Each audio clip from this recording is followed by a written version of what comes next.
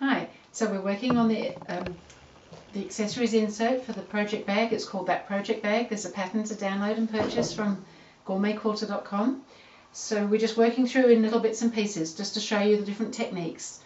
So this time I'm going to do some binding on the mesh pockets just along the top edge so we can attach it to a zip, and also on these clear pocket ones as well. So there's actually 6 pockets in total. So we need to attach this sort of binding to the top of all 6 pocket pieces, and the pattern tells you about what size to cut the pocket pieces. So the strips that we had to cut for this purpose, there was 12 of them, and they need to be pressed in half, and then those raw edges into the middle. I've already done them, and then folded in half again so that you've got that nice binding with the raw edges right in the middle. But 2 of them we just want pressed out flat and set aside to use at a later time. We don't need those just now. But the other 10 you'll need for the pockets, and I'm just going to show you how to sew one onto the mesh. Really quite straightforward, but just so that you can see it being done, I thought that might be helpful.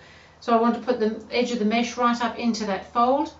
You may want to pop a couple of clips just to hold that in place, and then we're just going to sew along close to that folded edge, so that it's got a nice edge ready for us to attach a zip to it, because it's not easy to sew mesh straight onto a zipper. So I'm going to get both of these ready. We're going to do one on to the mesh, and then we're going to do one onto the clear plastic as well. The clear plastic is sometimes a little bit trickier to stitch with, and we'll talk about that when I'm stitching on it. So same thing, put the edge of that plastic right inside the fold there, so that when we stitch, the idea of a binding like this is that we just stitch it once, but it's caught front and back, so it's all done in one go. Very useful little thing to do on various bits and pieces in life. So I'll stitch on the mesh one first. So I'm just going to stitch fairly close to this folded edge that's down on the mesh. And I'll just quickly fix my foot, the wrong foot on.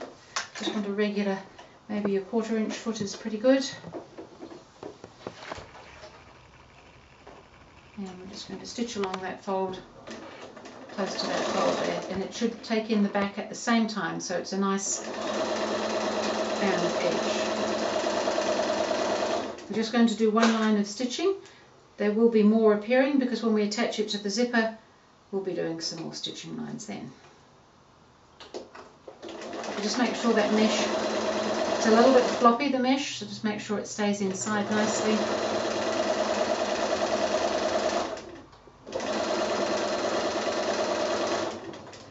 And then I'll bring the clear plastic over so we can do the same with that. So that wasn't too painful.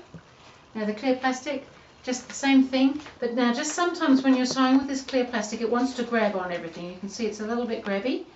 If it's grabbing and it's not feeding through for you, you may want to put a piece of paper behind, either regular typing paper or some of the papery tissue paper that's used for packaging and things. That works really well, and then you can just tear that away afterwards.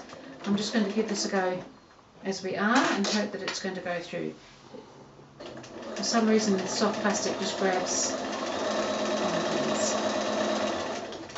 So I'm actually just keeping it lifted up just a touch, and I'm not having any trouble, but sometimes it does cause trouble, in which case I would put a piece of paper or tissue behind.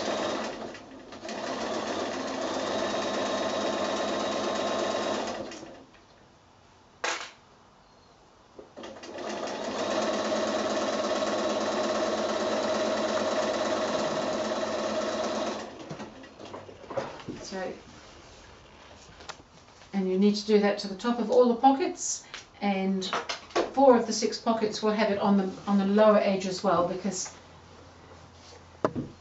we need to have a binding on the lower edge of those 2 pockets and these couple of pockets here as well. So the pattern goes into that, but I just wanted to show you how we've gone about doing it. So that's how to bind the edges of those pockets ready for the zippers and things.